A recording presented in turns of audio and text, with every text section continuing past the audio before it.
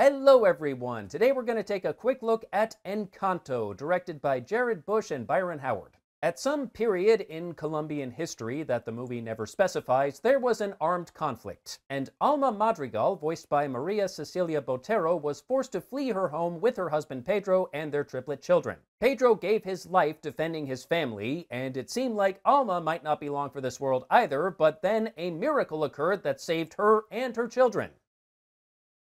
Too bad the miracle couldn't have come 5 minutes earlier and Pedro might still be alive, but oh well. She was given a magical candle and a secluded refuge from the conflict, the titular Encanto, and a magical sentient house that they affectionately refer to as Casita. Alma's children and grandchildren were all given magical superhuman abilities except for Mirabel, who is voiced by Stephanie Beatriz, who for some reason did not get a magical gift. That one mishap aside, everything in the village has been great. Until one day when cracks start to form in the house and the magic starts to fade and it looks like the candle might go out. Mirabel takes it upon herself to find the cause of this trouble before it tears their Encanto apart. And tears their family apart.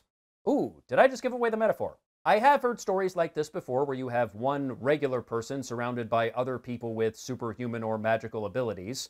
Hell, I can think of 2 shows that aired on Toonami recently with a similar premise. That said, I do like what Encanto did with this premise. It's a really good story about the importance of taking care of your family, but also remaining true to yourself, which may not always be what your family expects you to be. I really like the Mirabel character. She is very empathetic and devoted to her family, and also delightfully weird. And while this movie is primarily Mirabel's story, there are several other people in this magical Colombian X-Men family, and the movie does a pretty good job of balancing them all out. They all have their own unique powers and all get their moment in the spotlight, and that includes Casita. I did like John Leguizamo in this movie. He did a really good job as the voice of Bruno, but we don't talk about Bruno. Bruno has the ability to predict the future, and his predictions were not always pleasant and had a habit of coming true. And he was ostracized for this because apparently the Madrigals do not understand the concept of not shooting the messenger. He had a joke in this movie that I thought was a little weird at first where he says something about telenovelas, and it appears this movie takes place in a time before TV exists,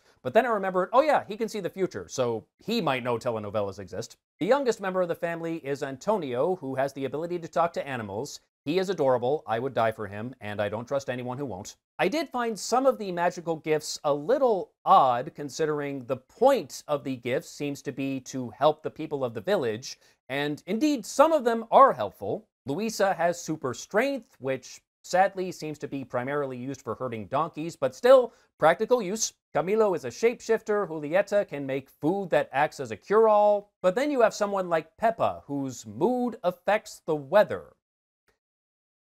Not sure if that's particularly useful. That seems like more of a burden than a gift. I mean, I suppose you could read her a sad story when there's a drought or something, but otherwise not very helpful. The movie has some very funny moments and some very touching moments as well. The animation is gorgeous, as you would expect from Disney, and I do appreciate that Mirabel does not seem to suffer from the same face syndrome that a lot of Disney princesses have. I don't know if Mirabel technically qualifies as a princess per se, but you know what I mean. The music in this movie was written by Lin-Manuel Miranda and scored by Germaine Franco, and the musical numbers are outstanding. Most of this cast are not just great voice actors, but great singers as well. Definitely a few earworms in here. The Family Madrigal is a very fun opening number, does a great job of setting the stage. I still have We Don't Talk About Bruno stuck in my head, which is a song where, ironically, everyone talks about Bruno. Perhaps a better title would be We Don't Talk About Bruno, but pretty much every member of the family gets a verse in, and then at the end of the song, they all mash together, and they fit perfectly. Just really good writing there. And I would not at all be surprised if Dos Oruguitas ended up with an Oscar nomination. Overall, it's a very good movie. It's fun, it's charming, has some outstanding music, and I think a lot of people will get a kick out of it. And it's on Disney+, so you don't even have to leave the house to see it. And that's all I have to say about Encanto. Till next time, take care.